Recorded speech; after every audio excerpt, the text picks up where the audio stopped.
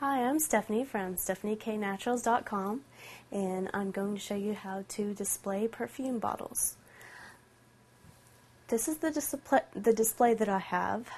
These are little wooden displays. They have holes drilled out of them that will fit the perfume bottles just exactly so that they don't wobble around. I have two different types. These have very small holes that will fit these, and this type has some larger holes for these larger bottles. Now you can make your own. I purchased mine on the internet, but you can easily make your own by getting little bits of wood. Here you can see the different layers that we have. We have 3 different layers on this one. And getting little strips of wood and drilling out these holes with a flat drill bit, flat wood bit. And you want it to be to the size of the bottles that you're displaying.